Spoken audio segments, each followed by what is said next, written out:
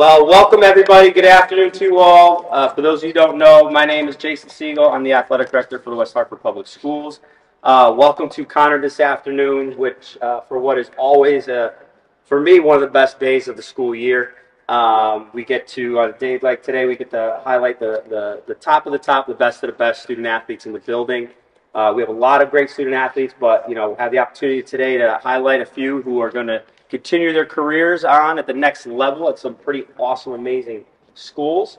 In just a minute, I'm going to invite coaches to come up to say a few words on behalf of their athletes. But before they do, I just want to extend a thank you and congratulations to you, your families, your coaches, your teammates on awesome careers here at Conard High School.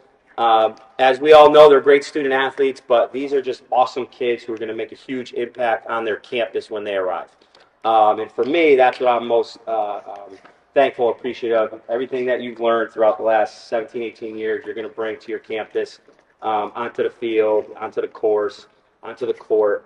And I wish you nothing but success. We look forward to following your careers. Hopefully you'll come back and share some awesome stories with us. But on behalf of Conard, West Hartford, congratulations. Best of luck to you. Before I invite the coaches, I know we're in a cozy environment, but let's just go right down the line. Say your name, sport, and where you're going. My name is Will Gregware. Riley Fox, playing basketball at Yale University. Julia Pedazzi plays soccer at Central Connecticut State University. I'm Melanie Ryder, playing volleyball at Emerson College. Congratulations.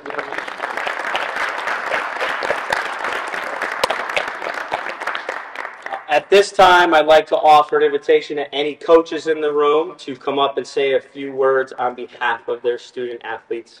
And in no particular order, Coach Leghorn, thank you. I'll try to keep it short. There's a lot I could say about Riley.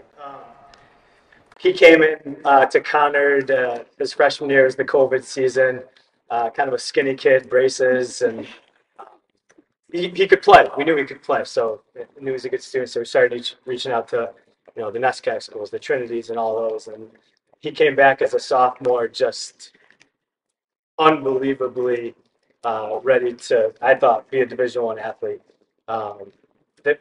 There's not a harder worker in the building, in the state, in my opinion. There's not a nicer person. I always tell anyone that'll listen, he's a nicer person. He's a better person than he is a basketball player. He's been a dream to coach.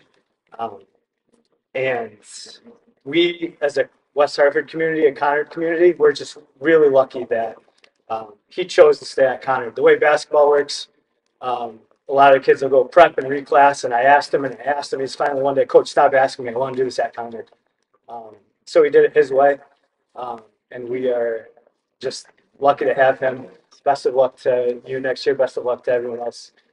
So I think we should clap that for him.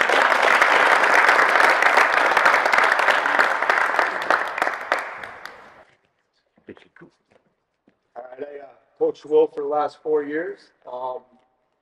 Just as Coach over there said, I knew, he just asked me, he goes, Coach, do you think that I'd be signing Division I? Division I? I knew immediately the first time I saw him play. The first year immediately. Very hard worker. He has an infectious attitude with the players that he is around, which is really good. He's infectious for opposing players as well, which is, he's even talked a few of them to do things that they are not capable to do, like hit balls over water. So that has also happened. I said at our awards thing the other night that, I feel like Denzel Washington in Remember the Titans, when he said, you can't replace a Bertier. It's going to be really hard for us to replace a Greg Ware. But we do have some very young talent that he took under his wing this year, which was another side that I saw to him that I hadn't seen before, which was amazing. So he's going to do well out in Maryland. Now he's going to go play against some of the big boys. So not that he didn't play them here. So now we're just rooting that he becomes Gatorade Player of the Year because he's leading right now. Just got to wait for the spring season. So that's okay. I'm going to miss him. It's great to coach him.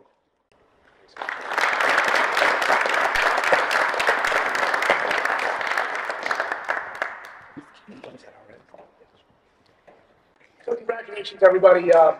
It's fantastic for all four of you, and I know there's a couple other people here. My name is PJ Lewis. This was my first year coaching at Conard, but I've actually known Taylor since she was 3 or 4 years old. But this is the first time we were ever on the soccer field together. And Taylor is a fierce defender. She's a fierce competitor. Um, she was also our leading scorer. She was our leading point getter. And she was like another coach in the field. Being my first year, it was fantastic to have her. A lot of times I caught myself like saying something and then I'm hearing her saying the same thing, or she was saying something to a teammate on there and then I was saying the same thing to the bench. And it was great to have that. But the better part of Taylor was the person she is. She brought levity to practice. We had some jokes. Sometimes I drive her nuts a little bit. But we had a lot of great jokes. She also brought the competitive to practice, that sometimes like other kids were a little down or a little this, like, no matter what, she is going to put the ball in the back of the net as hard as she can, no matter where it was. She played hard, and that was a lot of fun because as you're sitting there at practice, bringing that competitive side to it, but also smiling and having fun with it, it was great. And we had a little bit of rain this fall, so sometimes the weather wasn't the best going outside, and Taylor was always there with a smile on her face, making other kids take it to another level, trying to compete, trying to get better. And I think, having her in my first year was great.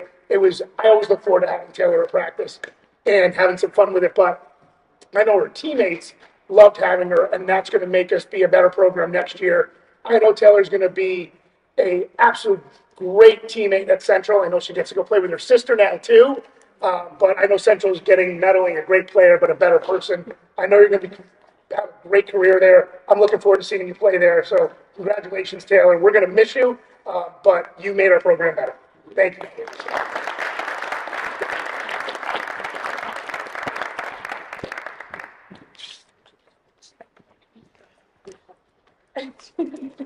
I'm Carrie Roller. I'm the head volleyball coach here. This is actually my 26th season here. And I want to say that Lily is probably one of our most decorated athletes that we've had. I could start listing off. She also obviously started in the COVID year where we only played 8 matches. She's been a varsity letter winner all 4 years. All conference 3 years. Still waiting on All-State for this year, but she's already been selected as the all-region team for the national organization, the ABCA. And she was also selected as best and brightest, which goes by her GPA for ABCA. So she has a lot of honors, awards that she has accumulated over the years. On the court, she's fantastic.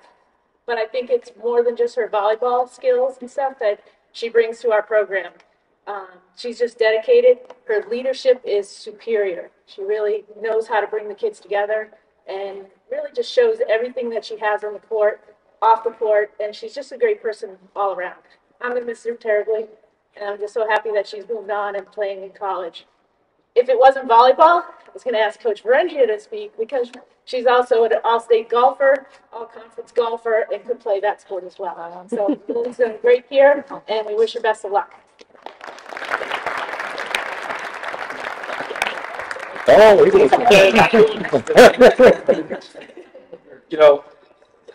Lily's been the face of our program since she joined us. Girls golf doesn't get the recognition that sometimes I think it deserves. I've only been doing this for 6 years. And since she's joined us, our program has grown. I think we have probably, if not the most, close to the most kids that play this sport. We average 20 to 25 kids every year. And it's because of kids like her who have made the program something special. It's incredible when I watch her on the range and I just watch the kids watch her. And it's not just because of the golfer she is, but she is very good at it. Very good. The best player I've ever coached, hands down. But it's because of the way she does things. And that's the thing that I admire most about you. I've told you this over and over and over again. That's the stuff that we'll miss here. Like people have said today, she's a better person than she is an athlete. And that's the most important thing. I got to save some of this stuff for sports awards night during golf. But I admire her very much. I care for her very, very much. Our relationship has grown tremendously, and I'm so very proud of her. So, thanks for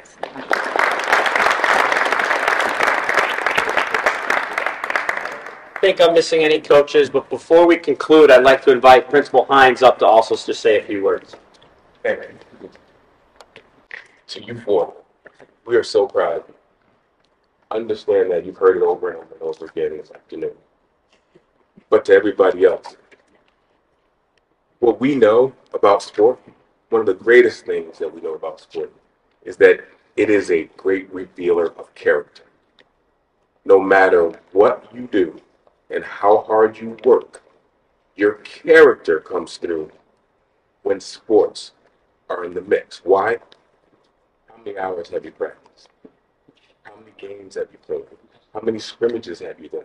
How many times have you run plays and techniques over in your head over and over and over again? How many times have you visualized making a shot? How many times have you visualized making that putt? How many times have you thought about the constructive criticism that you've got?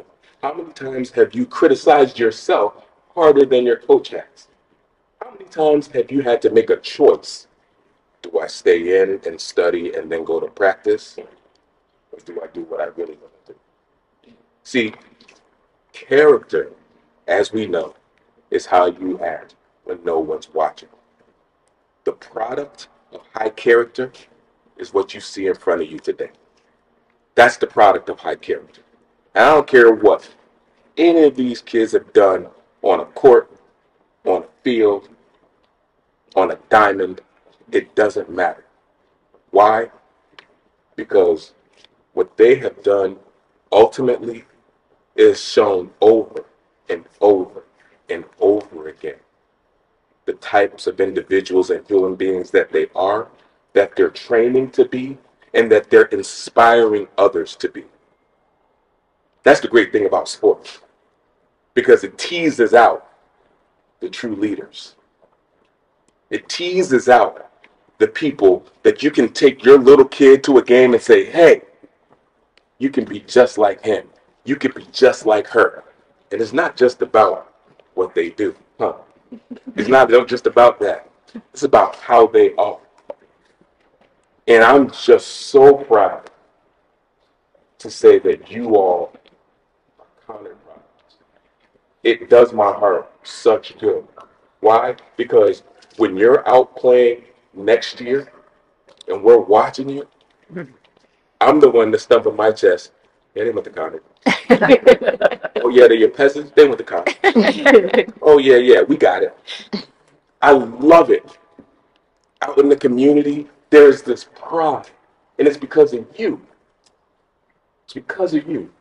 And if you haven't finished your seasons yet, if you're about to go into the season, keep that in mind.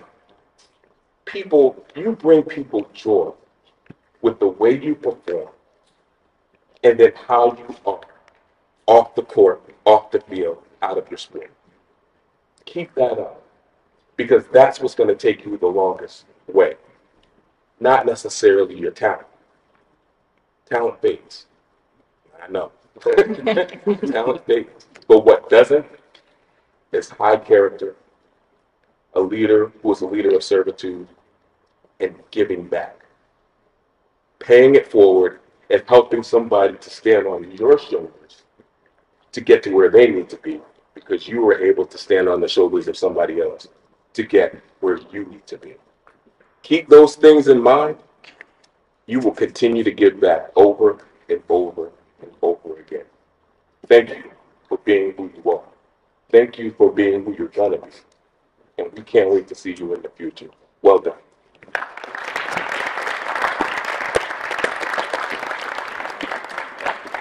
Thank you, Principal Hines. Before we conclude, I just want to thank everyone for being here.